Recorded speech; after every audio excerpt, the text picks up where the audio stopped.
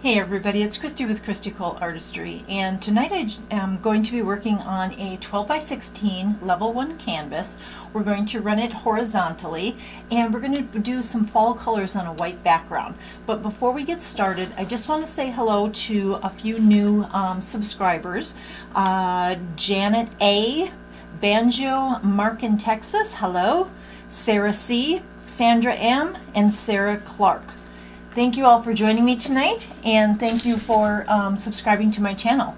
So again, it's a 12 by 16 canvas horizontally, and I'm going to try using some fall colors on a white background. I'm hoping that the white doesn't mute them too much, but the colors I've chosen I think would get too muddied in a black background, so that's why I've chosen a white background. So I'm going to flood the canvas, and then I'll be right back with you.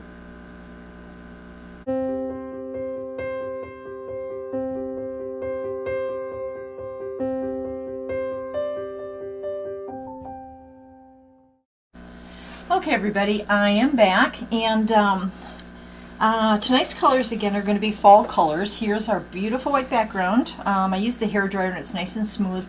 I don't see any bubbles, but I'm going to torch it because I can't see any reflection. So I'm going to go ahead and torch the bubbles.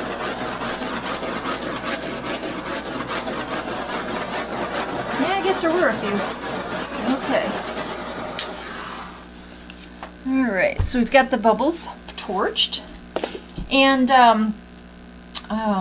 again, tonight's colors are fall colors. So I have a few colors that I have pre-mixed myself that I'm going to be using.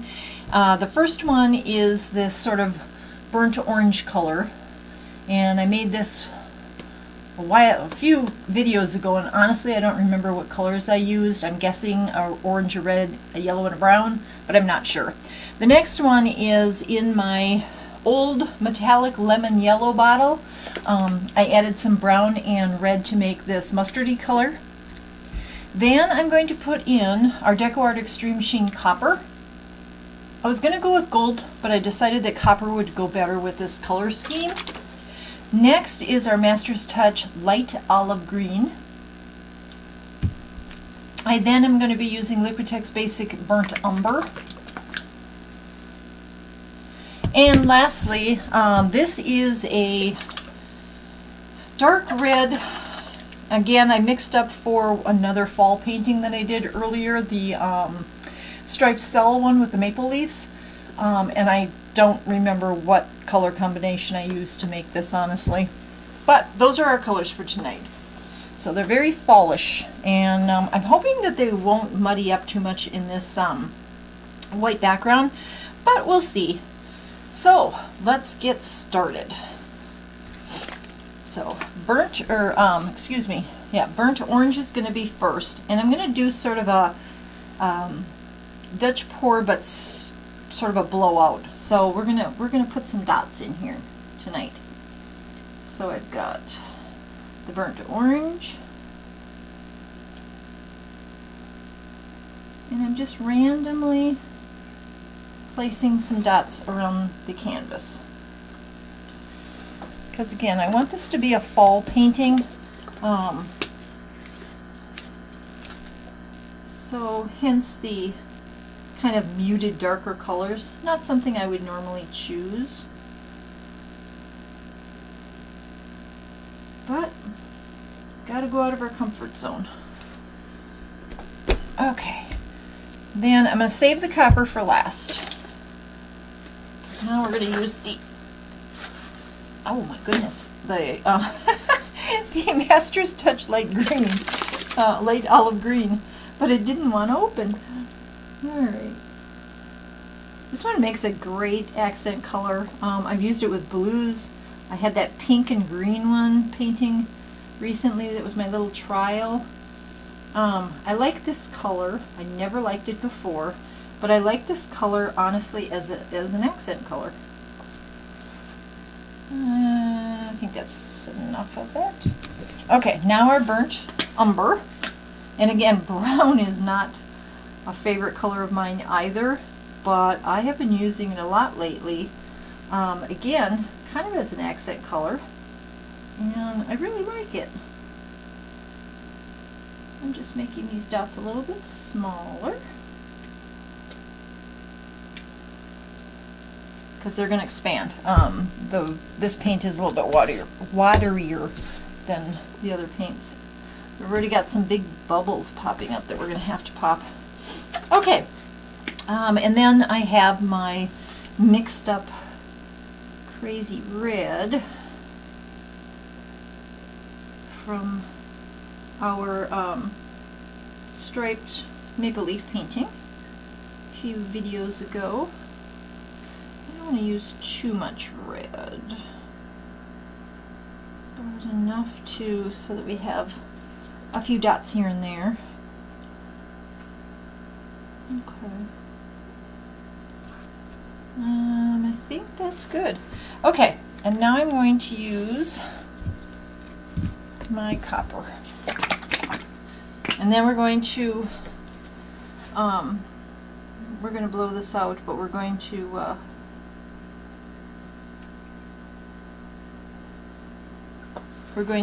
torch the bubbles first.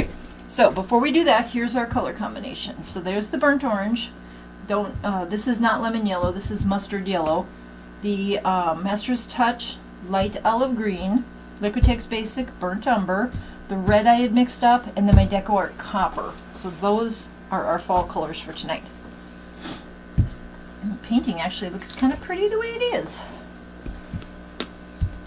Okay, so move these out of the way and we will torch the bubbles.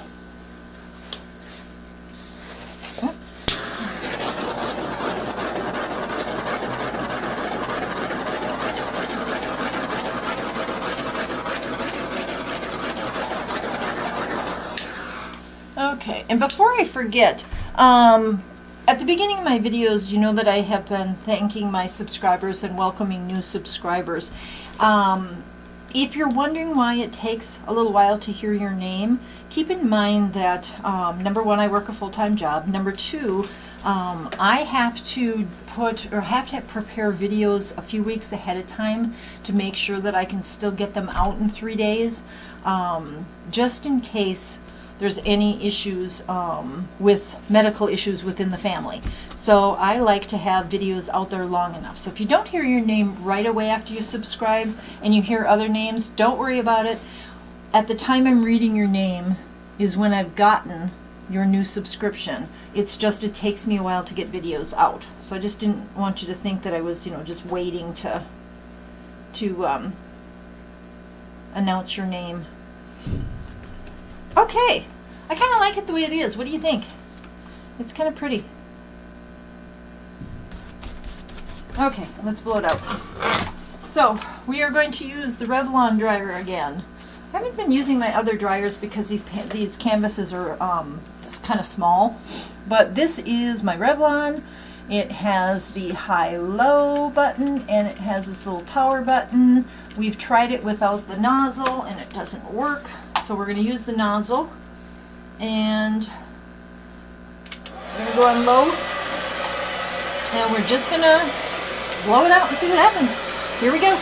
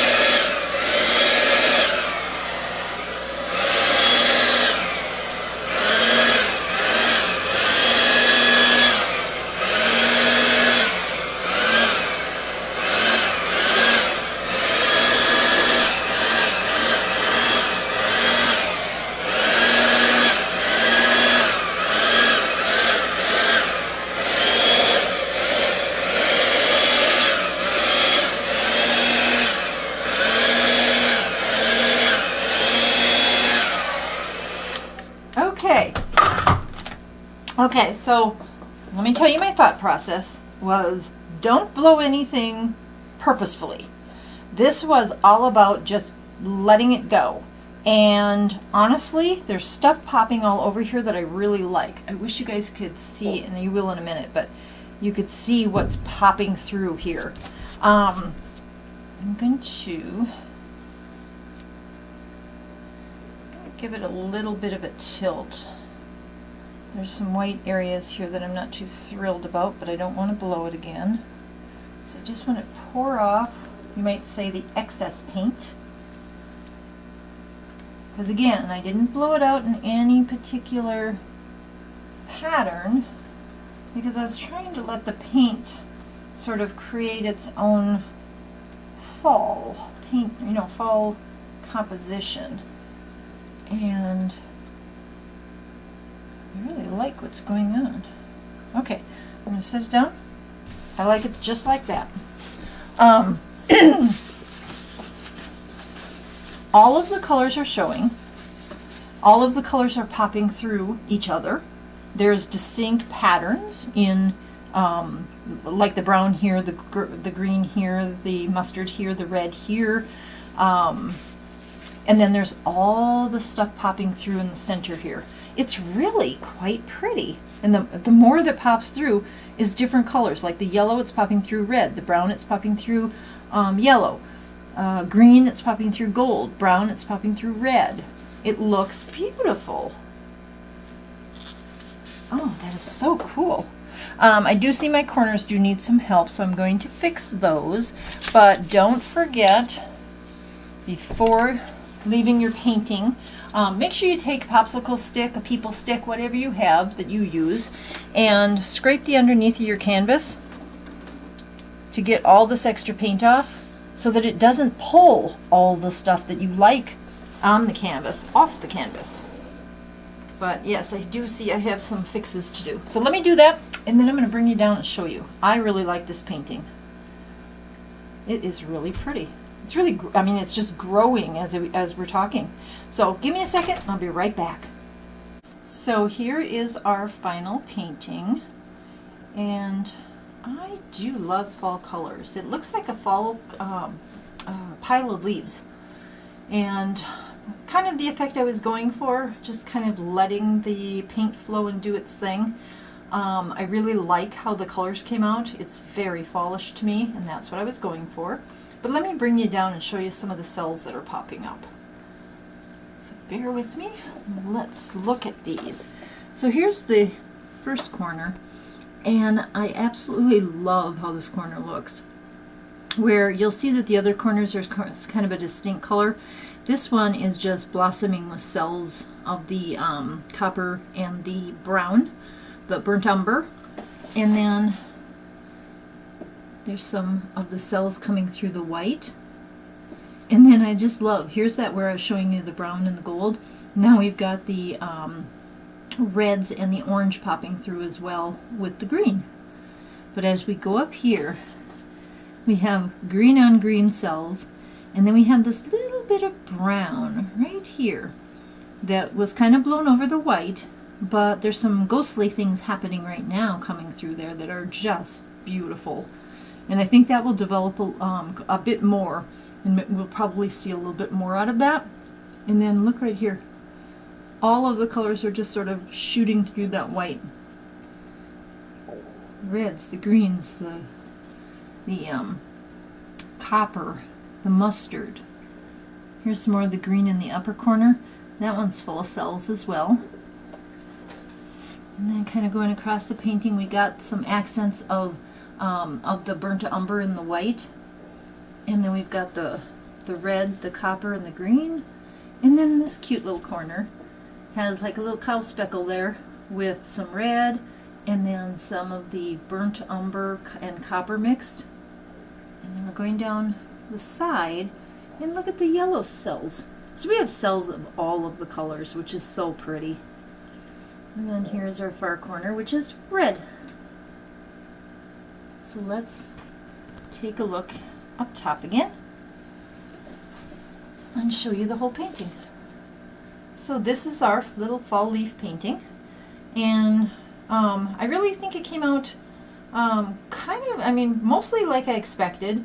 I was actually thinking that the brown or the white was going to mute the colors even more than it did, and it really didn't. I mean, I can distinctly see the copper, the yellow, the mustard, the olive, the red, the brown. I can see them, so it didn't take away as much as I thought it was going to. So there you go. That's our painting for tonight. And I just want to say again, thank you to all my subscribers. Love y'all. And I want you to take care of yourselves. Until our next video, I will talk to you then.